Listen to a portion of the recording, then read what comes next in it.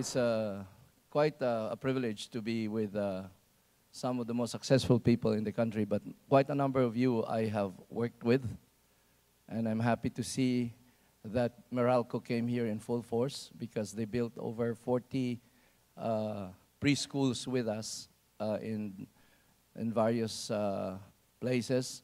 I see PLDT also. We built communities with PLDT, with SMART, with, in fact, over 700 major corporations. And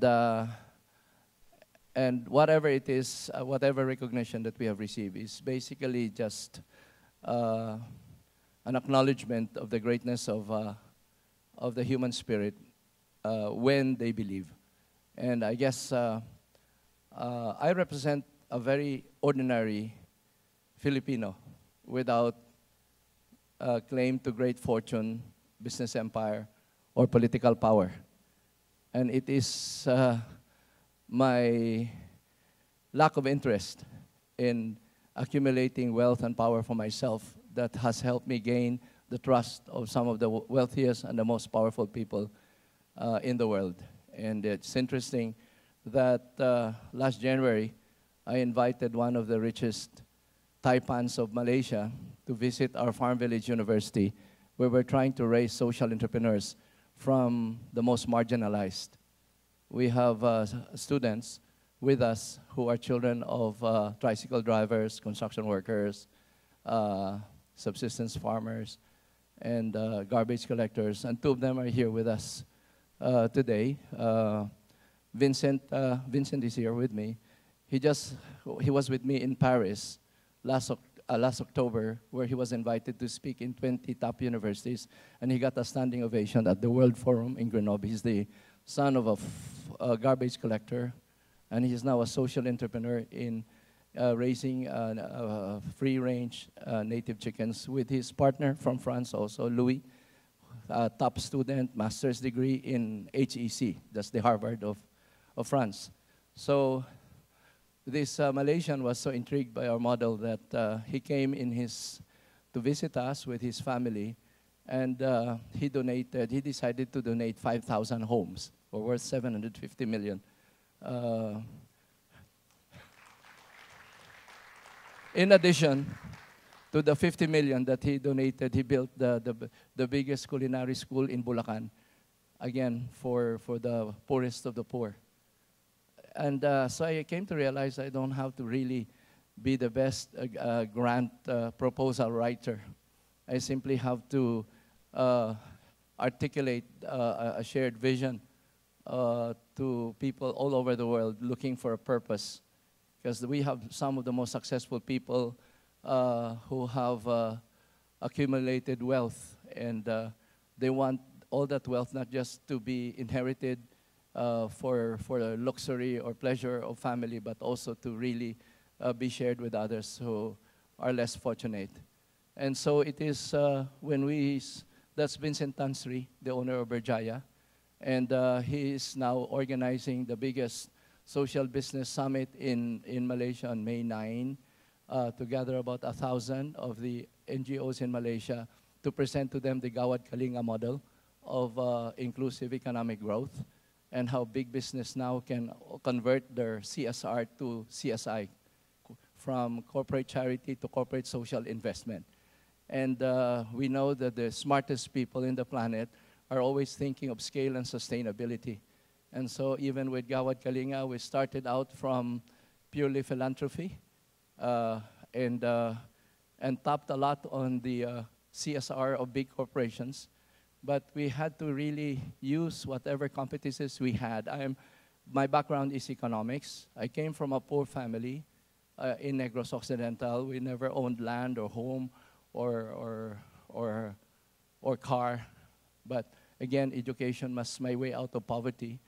But after finishing economics in Ateneo, working with Procter & Gamble for 6 years, learning a lot of the corporate systems and market strategies, I came to realize that I have to really use whatever experience, whatever education I had, to sell the biggest social enterprise, which is the Philippines. I wanted to now really build a patriotic market, you know, because we have no excuse to be poor as a country. So my purpose in life, I came to realize with all the opportunities given to a poor man like me, was to really end poverty. So I am also Catholic, but I believe in a God who was a squatter. So my mission is to unsquat the squatter. He was the son of a construction worker, so I'm a builder. So I came to realize that to achieve scale and sustainability, we have to build sustainable communities, because it takes a whole village to raise a child. And so given all of this knowledge, I was from a school that taught us how to be a man for others. And so I came to realize that that should not just be expressed in terms of charity, making the poor object of charity, but really expressed in solidarity, making the poor as family. So I guess that was my first really big lesson in life. And as a father of 5 children, I came to realize that unless we address poverty, our children will have no future in this country, or the streets will not be safe for them. And I came to realize also that the threats to my children were the men, because I have 4 daughters. And development in this country focuses on women. Microfinance is mostly women. Microenterprise is mostly women. But I came to realize that the criminals are men, mostly. The rebels are mostly men. The drug pushers, dealers, addicts are mostly men. So I thought that if we want to build something that is sustainable, we should not just take care of the victims. We should really go to the source of the problem. And it is the loss of our male human capital. But then I came to realize that those who are privileged with comfort and safety and wealth are afraid of the poor. So I had to really get the courage to go back to where I came from, because many poor people like myself forget where they come from, that the goal of education, the goal of business and career oftentimes is to escape poverty. So I was able to transcend poverty, but I came to realize that there is no sustainability for the next generation if I do not go back and show them that if I can do it, then others can do it as well. So the first thing I did in 1995 when I started Gawad Kalinga in the biggest slum of the country, working with criminals, with drug addicts, was to gain credibility.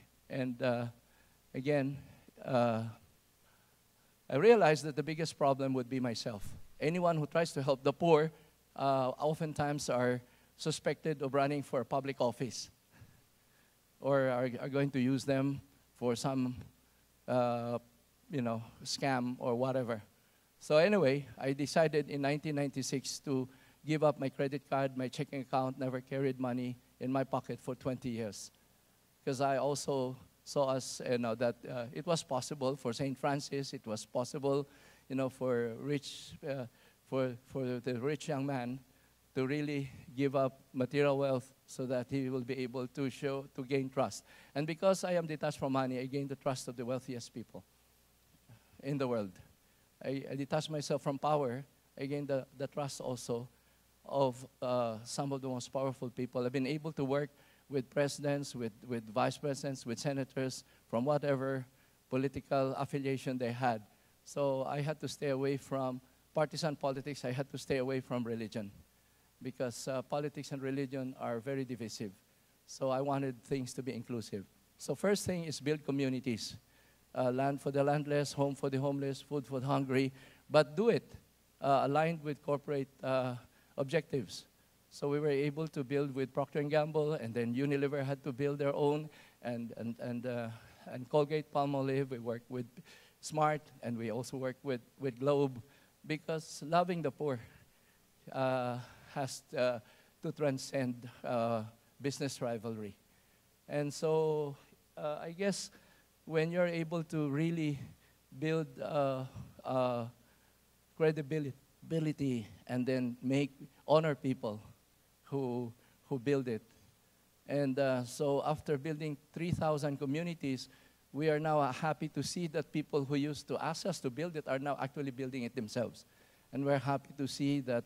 I talked to Mayor Abalos of Mandaluyong, because we did this for the RFM group in Buhay Bato. They're now trying to transform the slums of Mandaluyong, looking at Gawad Kalinga models. And now, even in Leyte, we're happy that we are building typhoon-proof houses. In Leyte alone, we built about 4,000 homes.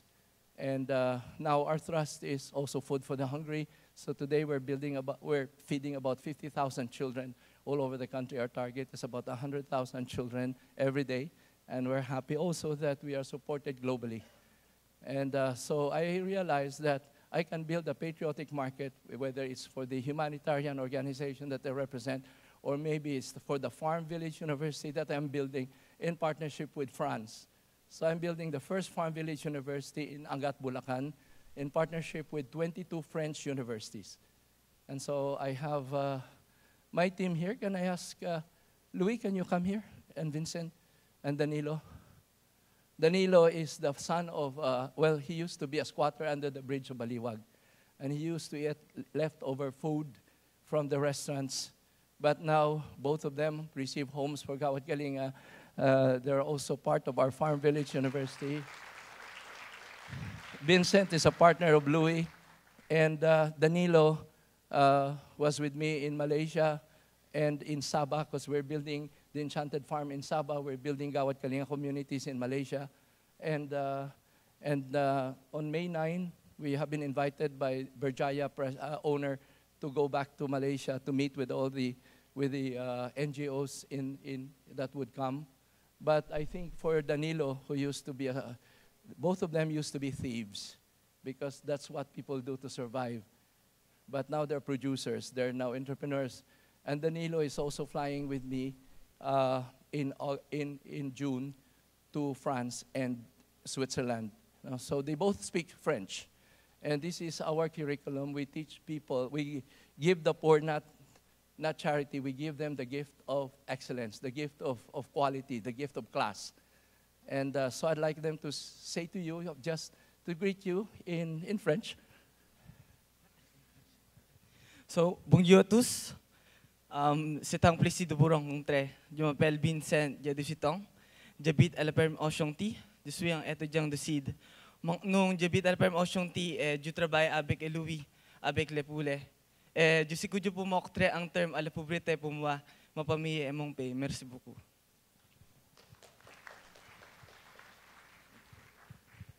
Bonjour à tous, je m'appelle Danilo et j'ai 20 ans. J'habite à la Perme Enchantée depuis près de 6 ans. Avant, j'habitais sous un pont et mes maçons a été détruite par le typhon en 2009. Merci. So yung mga mahihirap, we gave them, now they can speak French. They speak better French than the students of Harvard and Yale. Okay? And now we'll ask a Frenchman who comes from the Harvard of France. He comes from HEC, the #1 business school in Europe. And he will speak to you in Tagalog. Magandang umaga sa inyong lahat. So, wala pa. So, ako po si Louis, 24 taong gulang. Dumating ako dito mga 2 taon na, kahit dapat 6 na buwan. Pero bago pumunta dito, wala akong alam talaga sa Pilipinas. Ang alam ko lang, GK. Hindi ko alam Manny Pacquiao, Ann Curtis, wala. Kahit Aldab, wala. Pero talaga GK alam ko, talaga Tito Tunit alam ko. So, taga ko sa isang mayabang na business school that doesn't have any partnership with Ateneo o LaSalle. Kasi masyado siyang mayabang. Pero na yun, meron kaming 2 students, taga school nila. Nag-aral na sila sa France sa school ko. Sila ang first Pinoy to pass in this school, to get into this school. So I'm very proud today to say that my school is actually studying the Philippines. It's going to be studying human nature. It's going to be studying from them. So, salamat po. So ito po ang produkto. This is the product of Danilo. It's OGK. It's made of oregano, honey, ginger, and calamansi. This is coming right after our success with Bayani Brew, which is now being distributed in 1,000 stores.